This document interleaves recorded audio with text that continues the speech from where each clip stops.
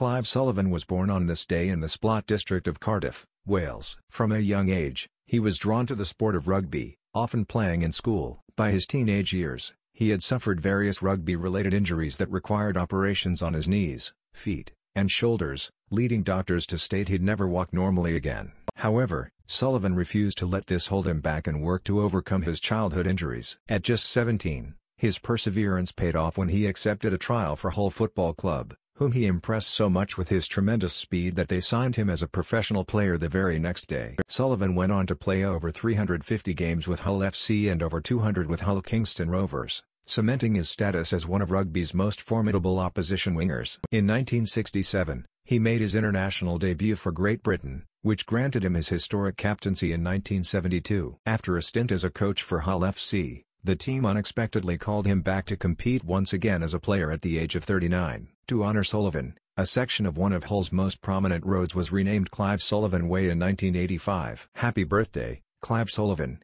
Thank you for breaking barriers and opening doors for generations to come. Early sketches of the Doodle below. Like, share and subscribe to Doodle catalog.